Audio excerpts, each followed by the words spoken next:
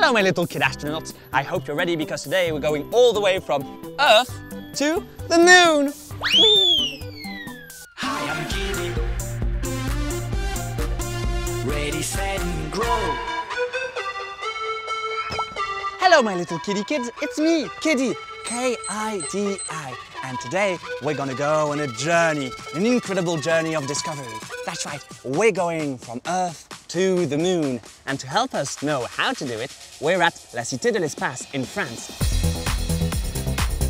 Today, on the program, stargazing, rockets to the Moon, and telescopes in space. And also, a visit to a space station. Get ready for takeoff. So I hope you're ready because you know what? I know. I am. Let's go.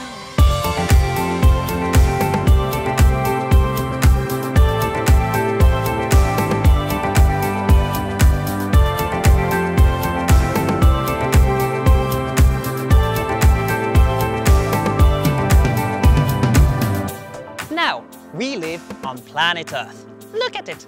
Isn't it huge? Well, that's what we think, but planet Earth is actually just a tiny, tiny, tiny little speck in our solar system. Oh, here we go! Whoa! Now you see, it looks huge, but trust me, when we pull out, you'll see that we are in fact just ever so small. Look at that. Here we all are, on this little dot. Now, in our solar system, you might have heard of other planets which roam around the sun with us, like Venus, Mercury, Earth, of course, Mars, and we also have Jupiter, Saturn, Uranus, and Neptune. Wow, and look at that. Our solar system is itself only a teeny, teeny, weeny speck in our galaxy. That's right, our solar system is actually part of a galaxy. And here we start to see our galaxy. And the thing is, our galaxy is huge for us, like really immense. But the thing is, for the universe, it's ever so small. Our galaxy might seem huge to us since we are only a teeny weeny weeny weeny speck in it. But the thing is, our galaxy is just one out of millions and thousands of other galaxies. Wow, all of this makes my head spin a bit. I need to sit down. Now, a long time ago, humanity thought the Earth was flat, and that if you walked too far, you'd fall into a void.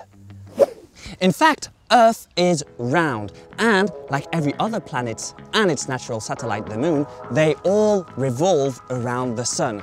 But how do we know all that? Well, by observing space from Earth. And we can do that thanks to telescopes. Let me show you.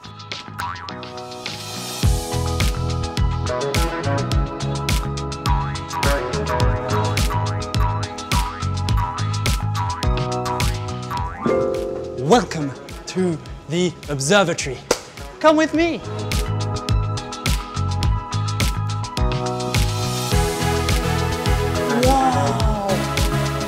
Now, it's in places like these where you can take a closer look at the stars and planets which lies somewhere in the universe. And for that, we need telescopes, like this guy. Now, thanks to these, we can take a look at the skies before going to the skies. But wait, how do we get there? Well, we need a rocket. 10, 9. Oh wait, that's mine. I'm gonna be late. 7, 6, 5, 4, 3, 2, 1,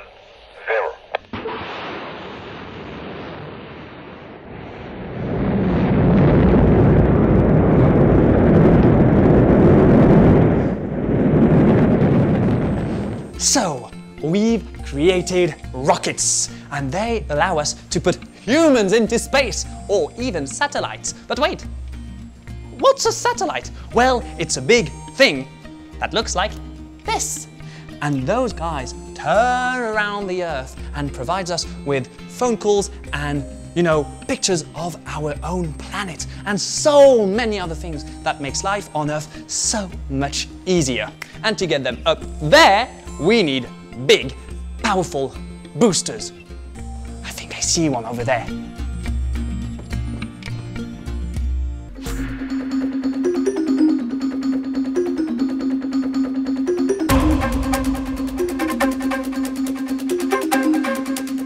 Meet the Eagle Lunar Module.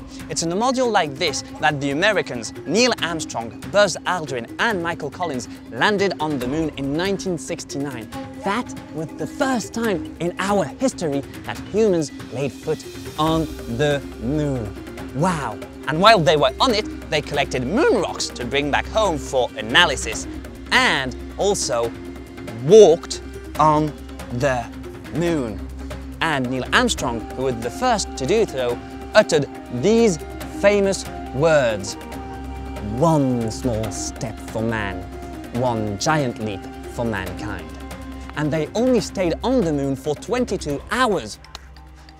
I wonder what I'd say if I'd go on the moon. What would you say? I'd probably go something like, "Wow, this is cool! Look, I can jump real far."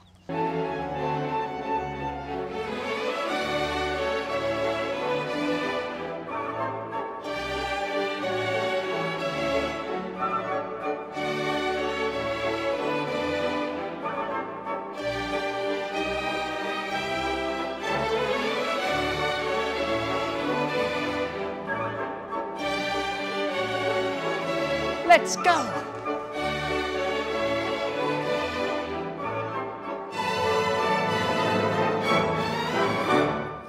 "50 years on, and we are still building increasingly sophisticated tools to watch the universe around us, such as telescopes. Now, the Hubble telescope was launched in 1990 and since then has been joined by the James Webb telescope, which was launched in 2021. That wasn't that long ago. And look, here's one of its mirrors. Hello! But what can we see thanks to those mirrors? Well, let me show you. This is not very comfortable, I'll be honest. That's better.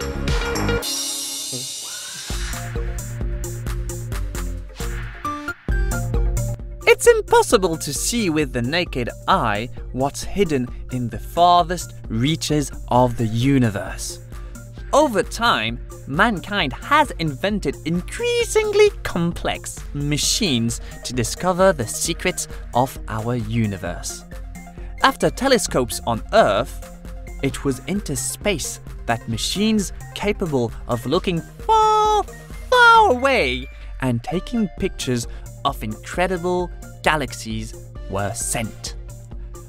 But since 2022, the James Webb Space Telescope has been sending us images of incredible quality, making us realize how small we are in an infinite universe. Whew! Weren't these pictures incredible? Telescopes truly are the best photographers around. And to think that I can't even take a picture of a star with my cell phone. I'm terrible. But you know, before going to the moon, humans spend time in space. Well, to be precise, in space stations. Those stations revolve around Earth and are so high up that you can't see them. But would you like to see one? Great! Because I have a rocket over there and we can go. Come with me.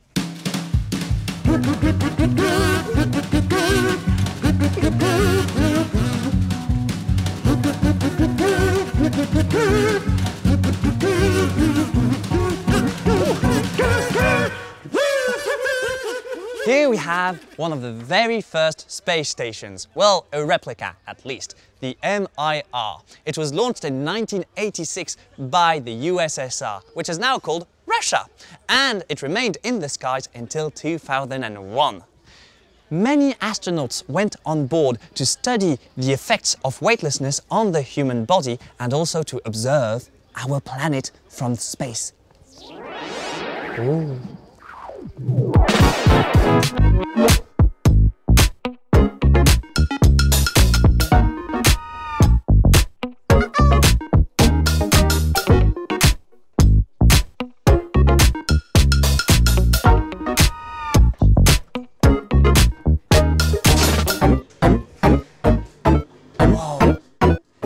The space station is like a motorhome in space!